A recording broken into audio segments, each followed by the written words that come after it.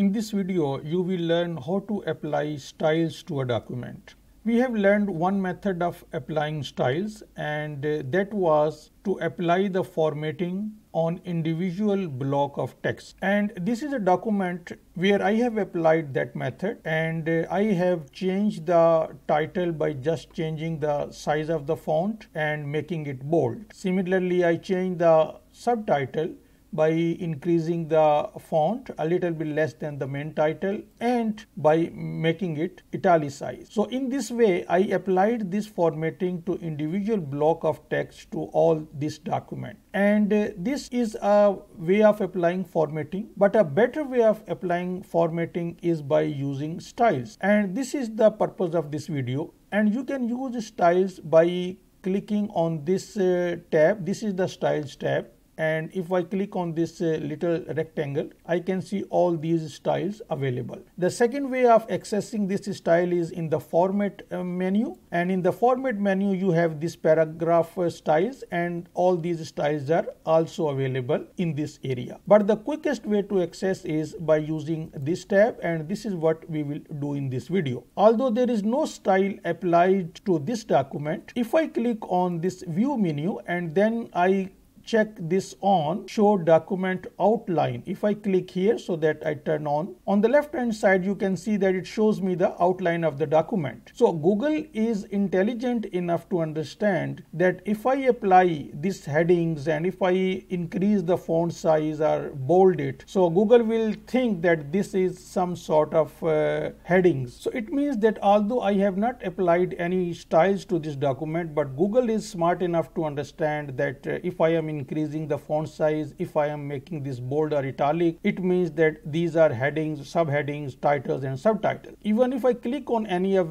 these headings, for example, if I click on technical requirements, I straight away go to that particular area of the document. So then what is the point of applying the styles? If we can get the outline, if we can go straight to that part. So the main reason of applying styles is that if you need a table of contents, and if you are only a person who is working on this document, you might not need to apply any styles because you can access the document from this outline. But if, for example, you are making this document for someone else to read or understand or something, then it might be useful to have a table of contents at the beginning of the document, because that person might not know that you can get an outline. So because not everybody knows all the features in Google Docs. So therefore a table of content is a standardized way of making your documents. So you might need a table of contents. So therefore we apply styles. Now let's apply some styles to this document. So let's uncheck this outline, and now we will apply some styles and see how it works. So this is the title of my document. So these styles are some preset formats. So when I will select anything from these, it will apply a certain font size, a certain bold or italics characteristic of a font and a certain font.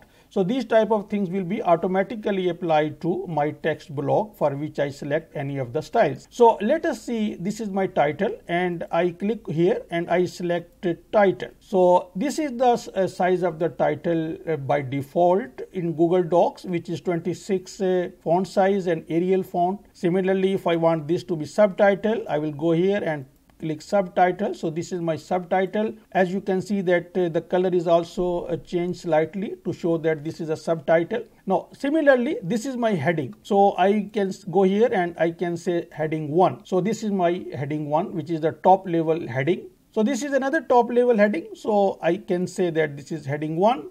Now let's apply some other styles. So let us say that this is, assume that this is not heading 1, but it's heading 2. I want to see just how it looks. So this is heading 2. And then we can say that, let's say this, so this is heading 3 style. Now you have the ability to change any of these. For example, let's say I am not happy with this subtitle and I want to change it. So I can do that. So what I can do is I can select this and I can change the size. Let's say I need a size of 14 instead of 15. So now I have changed this subtitle. But this change is only applicable to this element. And for example, let's say I apply subtitle to this element and I say this is subtitle, and you will see that this subtitle is 15. So there is only one subtitle in a document, but so I just wanted to show you side by side, so therefore I change this to subtitle. This is 15. Although I have the ability to change it to 14 and I have changed it,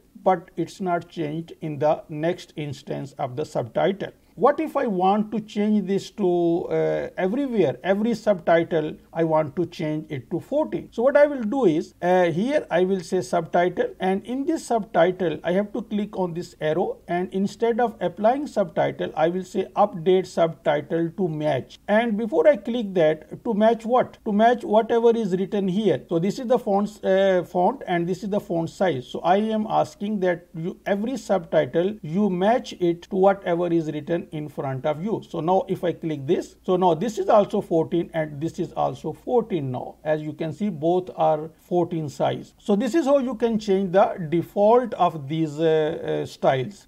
Now this change will only be within this document, and if you open a new document, then whatever changes you have made in this document will be lost. Although in this document, if you change the subtitle of any other element, the changes will still be intact because you have applied this match. But if you open a new document, you will still go back to the default. So if you want to have this subtitle of size 14 in all of your future Google documents, so then what you need to do is you have to click on this and go to options, and in these options you have to click on save as my default styles. If I click on this, and it will show me a message, your default styles have been saved. Now everything of this document, every style of this document which I have changed or not changed, that will be my default style for all of my future documents. And if I don't want this, I want the original defaults, so then I can go back again into the options and then I can reset my styles. If I click reset my styles, now every style has been reset. So now in my future document, all my styles will be as the original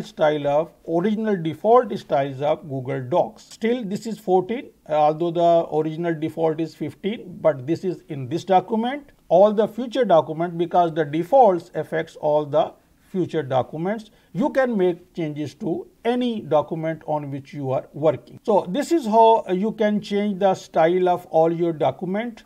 You can check the outline, you can go to the outline, and in the next video we will see how we can make table of contents.